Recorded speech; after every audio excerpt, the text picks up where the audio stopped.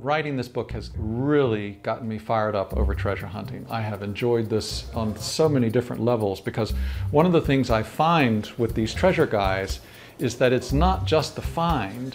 They identify with these pieces. They know intimately the stories behind it, how they found it, what it represents.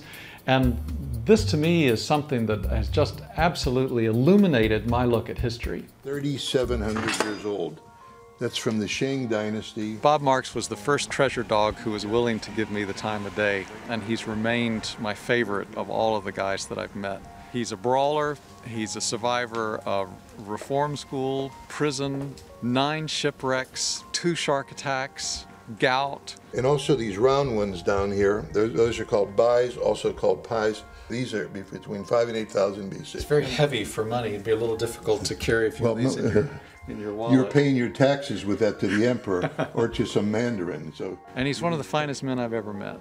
He's taught me an immense amount, and when I was looking for the building of the character, the main character in Gold of Kings, I made Harry Bennett into Bob Marks of 31 years old, so 40 years ago. What do I say? I say, treasure is trouble. The more the treasure, the more the trouble. I know the first piece of gold, right off the bat, we're going to have trouble. So many stories, so little time. I hope I can get them all down. I usually start my days about 5 in the morning.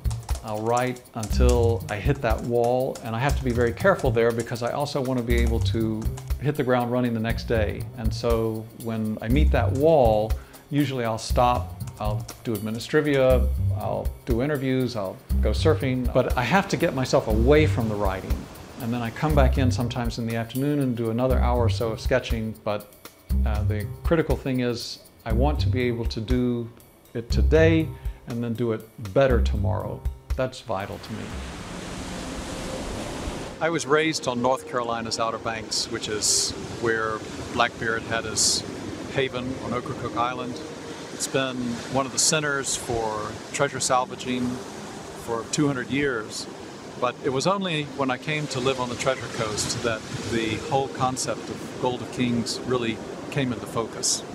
It's been a great place and a great inspiration.